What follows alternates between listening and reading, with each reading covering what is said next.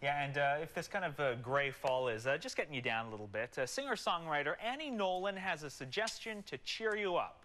You can either listen to her new album, go see her live, or hang out with her friend TEEGO.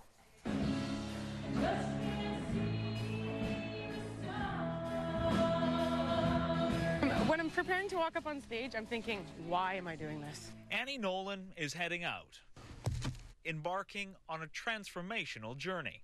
And when I'm preparing to get up on TEEGO, I'm thinking, I'm the luckiest person in the world. Lucky, but not always happy.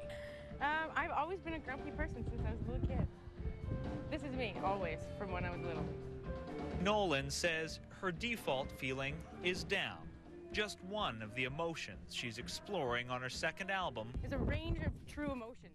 Called To Be Kind.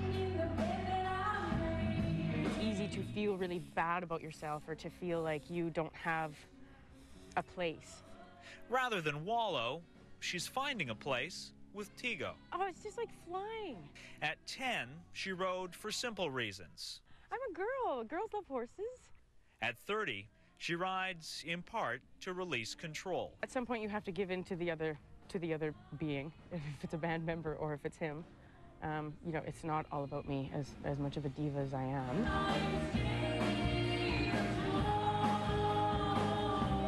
Annie Nolan's stage presence has been called confident and charismatic. You get the same sense as she rides TEEGO. And when you have a moment where you're galloping through a field in the sunset with this beautiful, amazing, magical animal, or when you're creating a piece of music that people are going to relate to, that gives you a place in the cosmos. A place where Annie Nolan can transform her younger self's grumpy face into one now filled with gratitude. It's just, I guess that's my cup flowing over? Is that what that means? It's happening. And Annie Nolan's new album is called To Be Kind. You can find full details at annienolan.com.